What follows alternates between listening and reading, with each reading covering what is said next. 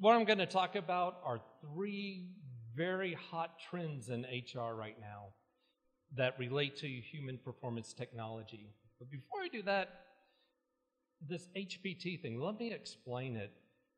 When you think of technology, what are some words that come to mind? Just yell them out. Difficult. What? Data. What else? When you think of technology. Internet. Good. Well, technology, the definition of it is machines and equipment that are developed from application of scientific knowledge. Wow, sounds pretty good. But that's the narrow definition. The broad definition is the application of scientific knowledge for practical purposes.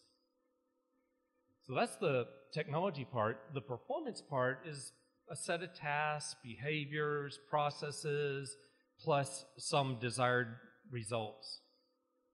And the human part are us. So you can have performance with technology, automated stuff, but human performance technology is about how to use scientific knowledge to make your work better and make your lives better. So there's a whole bunch of snake oil out there right now that have really tripped people up and messed up some HR thinking. So I'm going to talk about 3 trends related to HPT. The first is HRBP. So what's the HRBP? Everyone, human performance. It's a human resource business partner. So these are supposed to be the cream of the crop that do strategic work, that work with the executives and the head of the business. Well, in 1997, a guy named David Ehrlich started this off with a book called Human Resource Champions. So it's the foundation of all this stuff and got everyone thinking about this.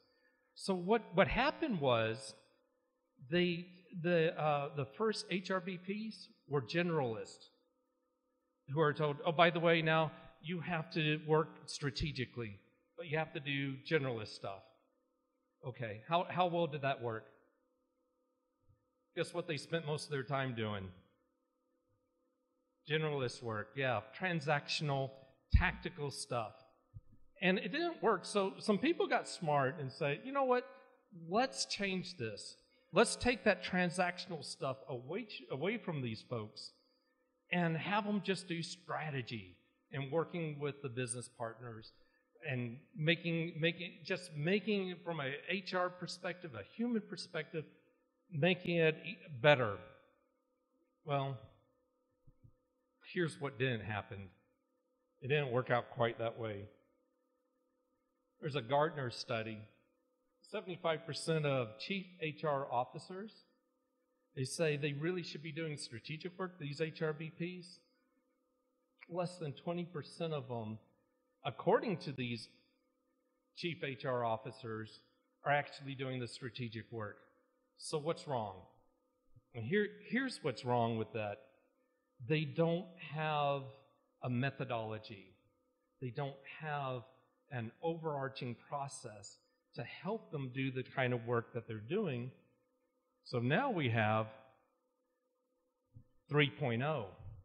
And this is where people have used that scientific knowledge part, the stuff that's been proven to work, to become very effective at working with their partners, their business partners, the executives, on how to do strategic work and helping them achieve their objectives. So here's an example of a methodology. This is fairly new. It came out 3 weeks ago, but it's based on 80 years of research from performance consulting and various other fields. And it's a way of approaching a process, and a process like that. So we're really good over here with the deliver part. Not so good with this analyze stuff and clarify. People have a hard time about that. And these 2 boxes up here are pretty much the key. but that methodology drives throughout that whole process. So when I talk to HRBPs, they say, yeah, we have a process. We work with centers of excellence or centers of experts to get work done. Yeah, they do all that real well, development stuff, but that's where they fall short. Learning evolution. So I'm going to go through this pretty quickly. This is a guy named Donovan from GP Strategies actually talked about this, and Mark goes in a lot more detail. So I'm going to give you the highlights of it. Learning 1.0, traditional classroom stuff, right? From that, we get something, all this Web 2.0 stuff came out. Now what happened when Web 2.0 happened? All of a sudden, everyone wanted to take their classroom and convert them to web. And all of a sudden, you have all these web-based training courses that are page turners, that are not effective. I worked with a retail company, and an experienced cashier from a different retail store comes over to work for this retailer, goes through the training, and 1 week of web courses, and the eyes become blurry. She was afraid of touching a cash register. Didn't want to approach it because it was just like overdone. But when we learned that it didn't work out so well, Learning 2.0 came out. Now this is kind of cool. This is when you get into the social learning. You get into more collaboration, and you're pulling away from that classroom type stuff and the web page turners, and they're thinking a little bit smarter. So a lot of companies, what they do is they do a lot of collaboration where someone has an idea, they post it up on their collaboration site, and people see that, and that gets them going. So you have push-pull type content where it's generated from people and not from a training department. So that's what Learning 2.0. Learning 3.0 is a little bit different. You're having a shift from command and control, compliance type stuff to you're the learner, you're in charge of your learning. You have more autonomy and you have more choices in deciding how you're going to learn. So back to the HRBP example, it's up to you to be able to develop your own learning, but we'll provide stuff. In fact, we'll provide what they expect from different jobs and show you how you can change other jobs. And you know, if you're not willing to learn and you're not willing to develop, that's okay. We'll find other people that'll do it for you, that'll do your job for you. You don't have to work here. So there's a lot more onus on the employees doing the work and the managers and the companies providing all the guidance for this.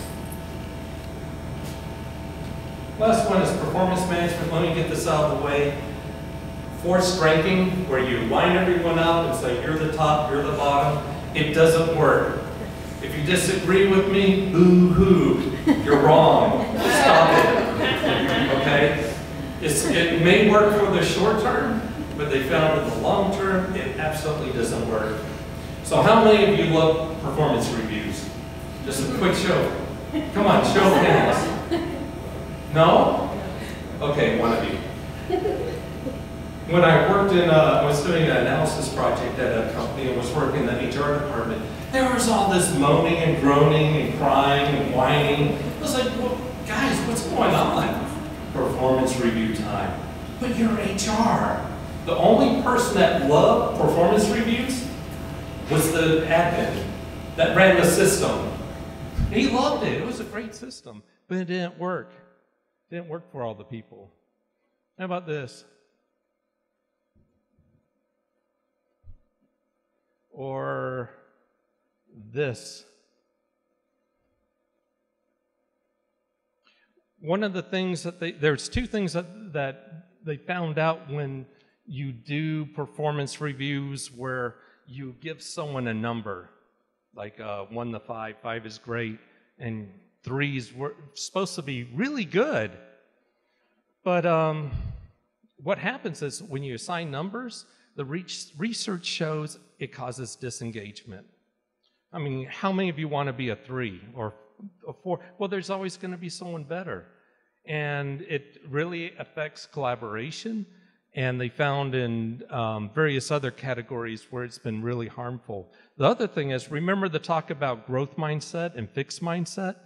This type of performance review, it promotes a fixed mindset. Oh, I'm a 3.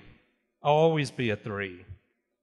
So a lot of companies, they're really struggling with this thing, and the amount of time and effort is not giving an ROI. There's no return on it. At Accenture, just to give you an example about time, there's 375,000 employees there. They spend, according to the chief HR officer, 2 million hours on performance reviews.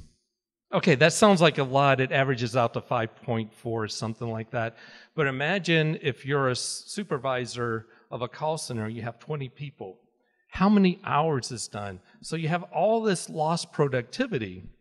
And what companies have found, and when we do the panel, you can ask more questions about it. What companies have found is you separate the pay and incentive part of it to focus on development. And you don't do it once or twice a year. It becomes a continuous process.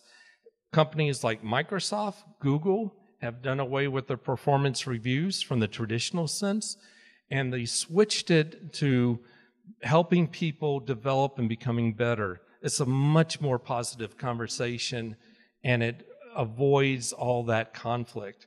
Now, you can't totally do away with performance reviews because people are going to want pay and incentives, and that's where, if you read the literature, if you check out all the articles being written, there's a lot of talk about how do you handle that.